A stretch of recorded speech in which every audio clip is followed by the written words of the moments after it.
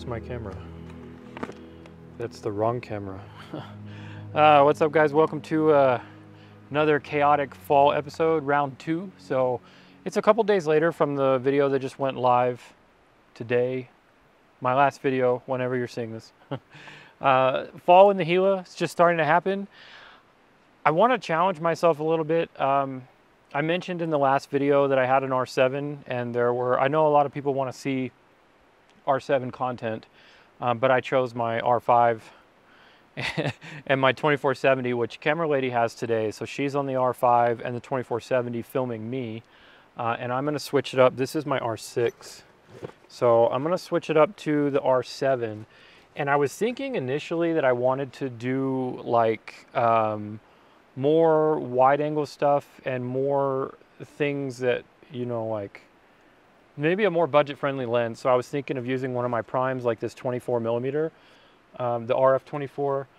But I think what I'm going to do, because of the area that I'm in and the compositions that I'm seeing, I really want a long lens. So I'm not making any promises for how anything's going to go down, but I'm going to switch and I'm going to roll with the 70-200. And that's going to be like a, what, 320 or whatever it is, something like that on the R7, because it's going to be cropped. I do want something longer. I left my 1-500 at home, which is weird because that is my favorite lens ever. But the 70-200 is going to be good for now. And I think what I'm going to do is a backup, because there's water out here. If you guys saw my last stuff, there's like last night, it rained on us and like mixed hail, snow, all this stuff. But the point is, like, there's still some random monsoons happening and there's still water where I've never seen it.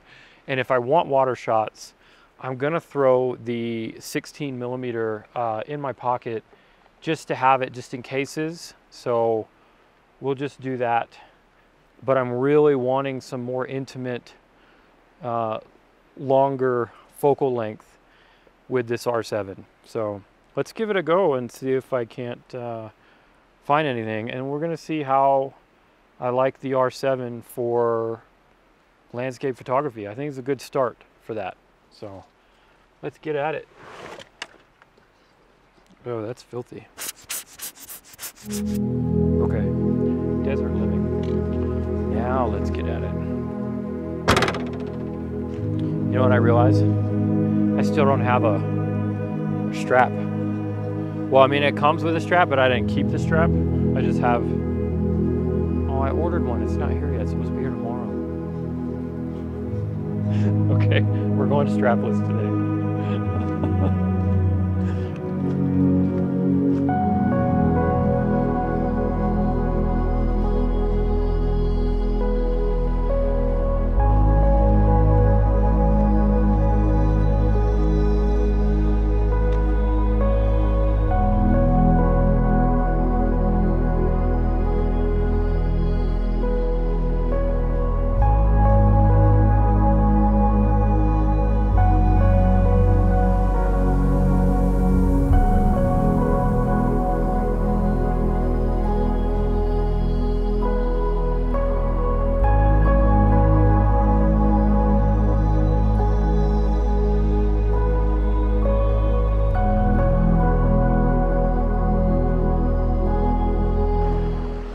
Distracted by a butterfly right there on flowers.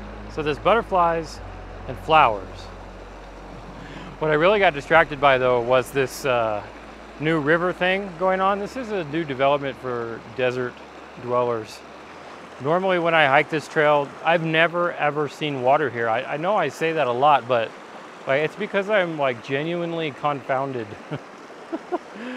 Also, it throws a wrench in my plans for where I wanted to photograph, because there's not really any good places for us to cross this without getting wet. And I just don't feel like getting wet. So I think we're going to try to go around and maybe up the mountain a little bit, or at least parallel the mountain. I don't know. But I will say that starting this vlog off, this photo session, I'm definitely struggling. I'm also struggling with like the focal length of this R7 with the 70 to 200 is, it's long, you know, because the crop factor.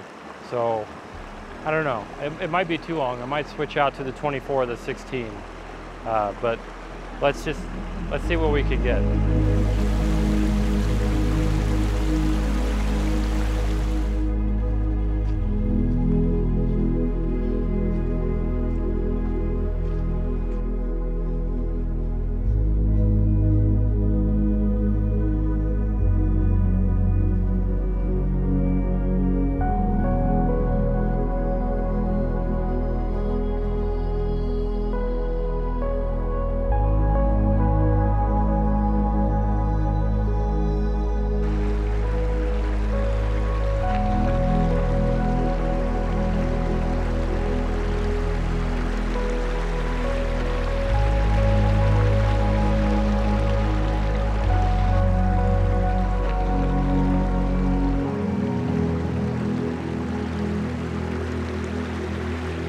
All right, so still really struggling. We're a couple miles up the road now, and there is another creek behind me that is like full of water that I've never seen full of water before. It's like anywhere you can go that water can go right now, there is water. The mountains are leaking. Anyways, this forest is a little more open, and we're higher in elevation now too. The only thing that are going to be turning around here are the live oaks and the ferns and stuff. And it's just really hit or miss. But I found this guy, so let's crouch down here. We've got a lot of crop. But this fern right here, backlit, but a little bit wider, that's kind of the shot that I'm looking at. And I want a little bit of these dark shadow trees in there to help make that pop, and it's a lot more intimate, but the light is changing now, so I'm going to try to pick out a couple more of these ferns with maybe a dark tree in the background or something, and these are like some of the only ones. A lot of them are still green, and then there's a bunch of them that are just completely dead. Like there's very few, and it's just like, I mean, what was it, like 4 days ago that we filmed that last video, Brittany? Yeah.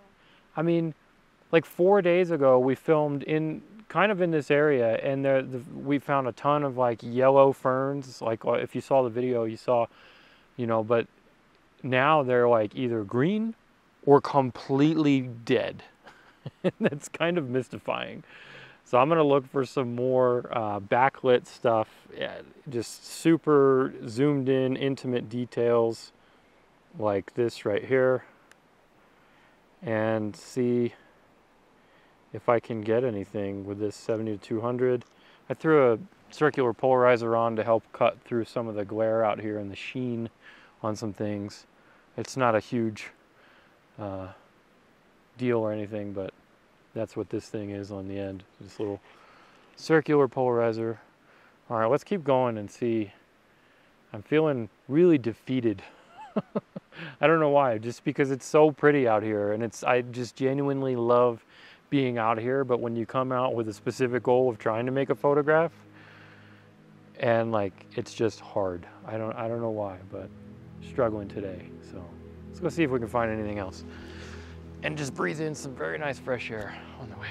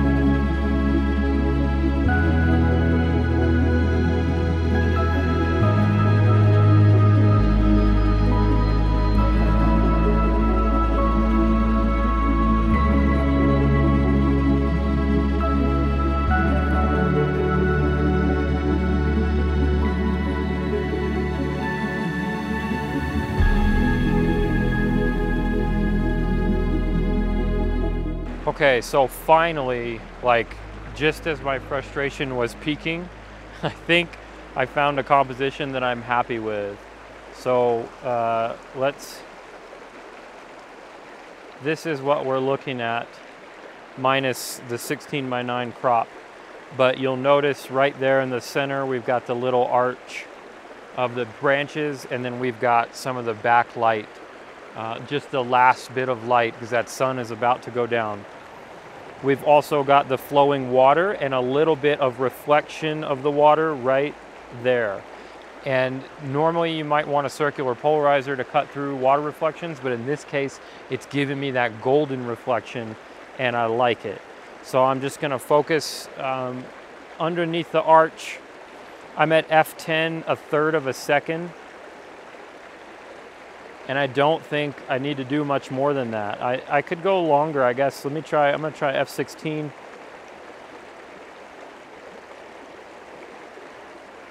One full second.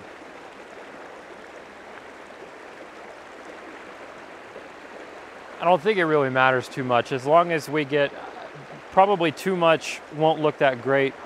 I'm gonna experiment because I also kind of like, check this out, I like the wider bit. Now you've got that guy on the end over there, but then you've got this space over here.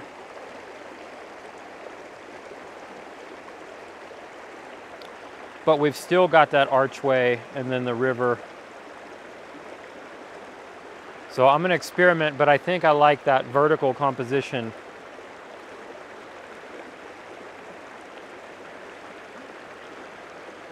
What do you think? You like the vertical or the horizontal?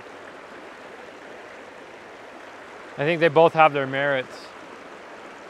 I may try to get closer or try to be stupid and cross right here or walk all the way around. I don't know, but we're losing light. But I think I'm gonna go ahead and wrap it up here because I'm still pretty frustrated and it is getting dark.